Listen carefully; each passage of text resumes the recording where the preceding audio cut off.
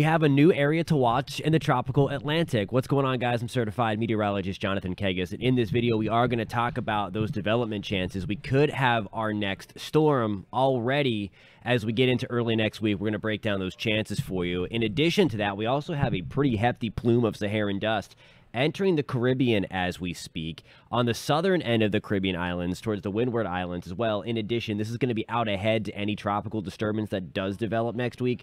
We're also going to be talking about some pretty heavy rain, especially towards Trinidad and Tobago and the Windward Islands. We are going to break all of that down. Hey, before we get into the video, of course, it is hurricane season. If you want to stay up to date on all things tropical weather, all things weather in general, you have to hit subscribe. Please hit that subscribe button.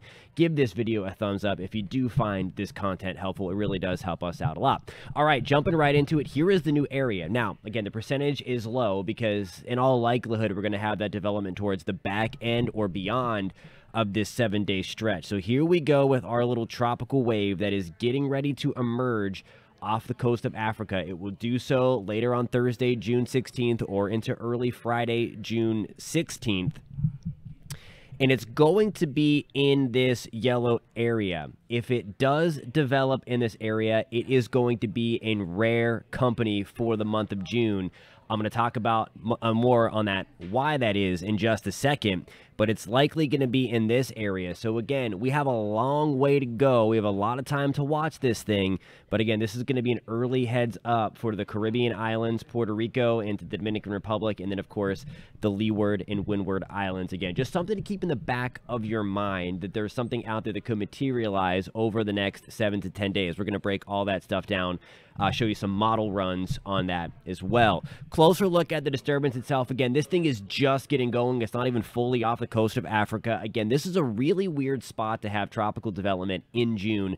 Typically, we're looking towards the Western Caribbean, Gulf of Mexico, off the southeast corner of the U.S., and we're really looking to where we would typically see things develop in the month of August and September, the Cabo Verde season. But there we go with that tropical wave getting ready to emerge off the coast of Africa. So I want to show you the European model first, and then we're going to get into some ensembles, and I'll break down what ensemble models are in just one second. But we're basically looking for this little ball, and I'm going to have it highlighted for you in this red circle. So here we go as we fast forward to June 18th. So a few days from now, there is our little ball of energy. Again, it's still trying to get itself together. We're really looking for that consolidated picture. Now, here we go.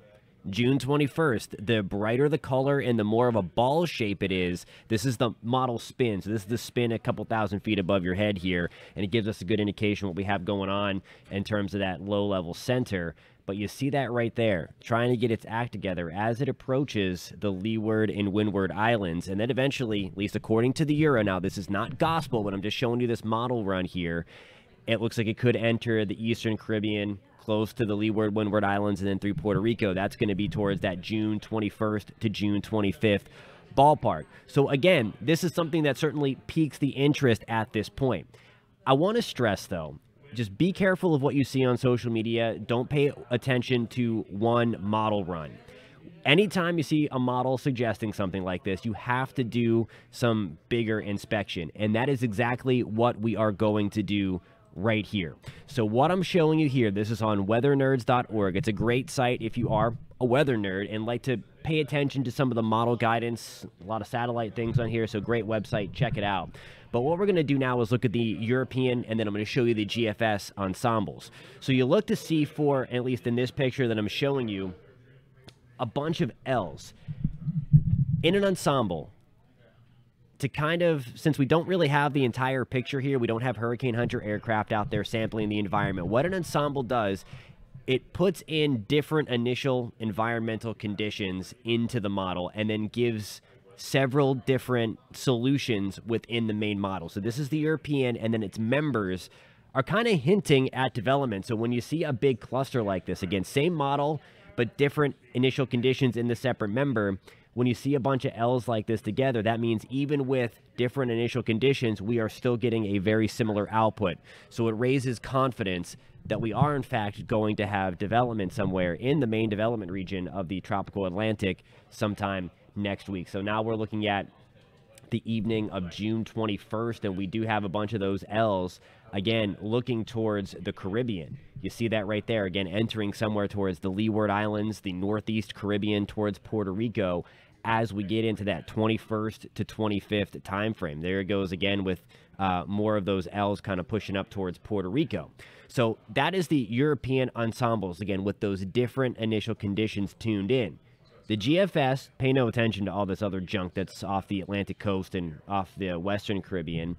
It tells the same kind of story. There are a bunch of the GFS, the American model members, on board, hinting at tropical development, at least some kind of disturbance working towards the Leeward and Windward Islands toward June 21st, 22nd, 23rd, and then potentially towards Puerto Rico as we get further in time towards the 24th and 25th. So again, it's something to watch. It's still not written in stone. We still have a few obstacles for this to overcome. The overall environment does look pretty healthy, but I mentioned about dust, and we're going to break down the dust forecast in just 1 second if you happen to be looking for that. But there's a lot of dry, dusty air in its way. So it's not like this is going to be completely unimpeded. This is not like it's going to be a behemoth system. And I'll go back to the other thing to show you. There's also the pressure. It has what it thinks the pressure could be. And it's important to note here that there's nothing incredibly strong, at least on this ensemble getting into the Eastern Caribbean. There's the strongest member that I've seen, down to 998 millibars. Again, the lower the pressure, the stronger the storm. So, I mean, we could have a decent tropical storm there, at least, again, as suggested by that one ensemble. The point I'm trying to make is that we do have consensus for development, but it's not going to be unimpeded. You see all these orange on your screen. This is the dry air in the mid-levels of the atmosphere. Again, the storm's going to be rolling off somewhere in this ballpark, and it's going to be coming through kind of like this. And if that model trajectory is correct, it's going to be somewhere in this area in a few days. Well, it's going to be meeting up with some dry, dusty, stable air. So it's going to have a little bit of a battle on its hands, even though the overall environment is favorable. One of the things making this a favorable environment, we've talked about this in a previous video about the emergence of El Nino later on this summer, at least while we're in El Nino, but the strengthening to a strong El Nino later on this hurricane season, that battle between that very warm ocean water. And we alluded to this, that if we got something going early before a very strong El Nino kind of took over, we might be able to get something out in this realm. And that's exactly, unfortunately, what's happening. Look at these water temperatures. You need about 80 degrees to be able to maintain and have a tropical system strengthen, and we are plenty warm in this region. Look at this, even way up here, we're talking 83 degrees. The storm itself is rolling off of Africa just south of the Cabo Verde Islands, and look at that. Everywhere you look here, we are well within the low to mid 80s.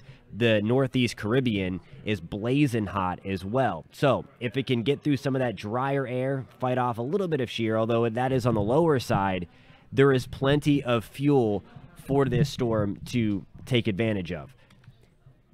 I mentioned earlier, okay, and the title and the thumbnail of this video suggests that this is going to be a rare storm. Here is why. So I want to overlay every single tropical system to develop in June since 1950. That is what is on your map. There are a lot of lines. Look at where there aren't a lot of lines, though. Since 1950, and really going back to the late 1800s, there have only been 3 known tropical systems to develop where the current highlight is from the National Hurricane Center. So if we do get a tropical system to develop, this would only be one of about really less than a handful of storms to develop in this region. So that storm developing in the main development region, what we call the area in between the Lesser Antilles and the Cabo Verde Islands, that's the main development region, is super, super rare. And that's exactly what we could have happen. And again, we have a lot of model guidance suggesting that. You clearly see where the typical tracks are for tropical systems in June, and that is going to be in the Western Caribbean, certainly in the Gulf of Mexico, and then off of the Southeast Atlantic coast. So this would be really atypical and really rare for that to happen. But again, there's a lot of model guidance suggesting it, and the environment is also looking conducive to support a developing tropical system. One thing I mentioned again, we showed you this on the water vapor imagery, but here is a kind of a better look here. We have the channel of the satellite over the dust, and there is a lot of dust out there. There hasn't been a ton so far this season. It's been kind of abnormally low, although we did have a pretty dense plume come through the Caribbean last week. But there we go, towards the Cabo Verde Islands, and then into the Leeward and Windward Islands, and back over Puerto Rico, and then back towards the Amazon. Again, that's one of the good calling cards of the Saharan dust. It helps to fertilize the Amazon. I do want to kind of put this in motion. While we are going to have the potential for that tropical system to enter the Caribbean as we get towards the 21st through the 25th, again, in that ballpark, depending upon where you may be watching from, there's also going to be really the first round of dust so far this season, really getting close to the United States mainland. There it is towards the Yucatan Peninsula into western Cuba, and then into southwest Florida. That kind of pinwheels up. It kind of dissipates a little bit, but I think it might be enough to enhance the sunrises and sunsets in our sky, again, in about a week or so. Just want to give you a little closer look to home, that there's really nothing to write home about. We do have thunderstorms. I mentioned this in an earlier video as well, that we would be watching right down here for these thunderstorms that are developing right along the intertropical convergence zone to see if we could get something to develop. Right now, there's nothing hinting that we are going to have development right before it gets towards Panama or Costa Rica. But nonetheless, Nicaragua, Honduras, we are going to have those bigger thunderstorms in the mix, non-tropically related, but those tropical rain, if you will, as a result of those thunderstorms rolling off the coast of South America. Alrighty, guys, thank you so much for tuning in. Again, we got you covered. If you do want to stay updated on all things tropical weather, all things hurricane season 2023, please hit subscribe. If you hit that alert bell, you'll be alerted to any time we post new content. Again, we've got our eyes on that one. We will certainly keep you posted for our friends in the Leeward and Windward Islands and all the Caribbean islands, and of course, watching it all for the Southeast United States. If it doesn't tend to turn, that could be an issue later on in about the next 7 to 10 days. So the point is, there's a lot of time to watch. We got you covered. Hit that thumbs up if you found this video useful and helpful, and we will catch you next time.